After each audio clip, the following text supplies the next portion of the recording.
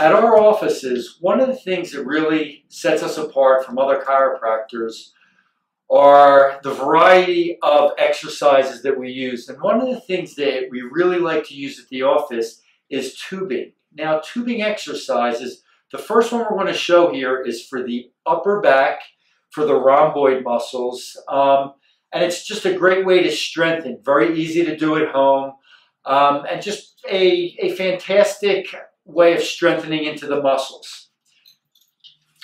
So what we're going to do is you're going to anchor the one side off. However, Dr. Neal's just holding this for demonstration.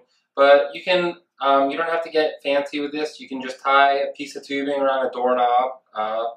And the first one we're going to do is actually, if we can come up high, we're going to do a straight arm row. So you're going to keep everything straight and you're going to bring your arms right down. And you're actually going to feel this in the back here in the rhomboids.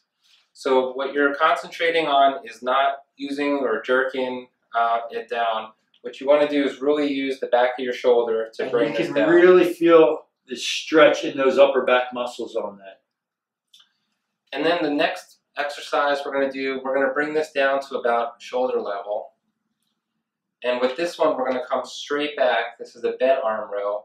And with this, you're going to squeeze your shoulder blades back here, just like I'm holding. You basically want to pretend like you're holding a soda can right behind in the trap area, or right between your shoulder blades. So you don't even want to concentrate on the arms. If you just think about squeezing right back here, go ahead and squeeze that just like you're holding right back there. And that's it. That's the motion. And that's going to be great for people who are sitting at a computer maybe all day or slouched over. For people who have rounded shoulders, it's going to start making those muscles stronger to hold your shoulders back up. And also what I'll do is I'll actually knot the tube itself, close it into the door. On the upper one, you put it on the top of the door, or the second exercise, you put it in the middle of the door, close the door, and the knot holds it in, and you exercise from the door. That's what I actually do in my house with that. Great pro trick.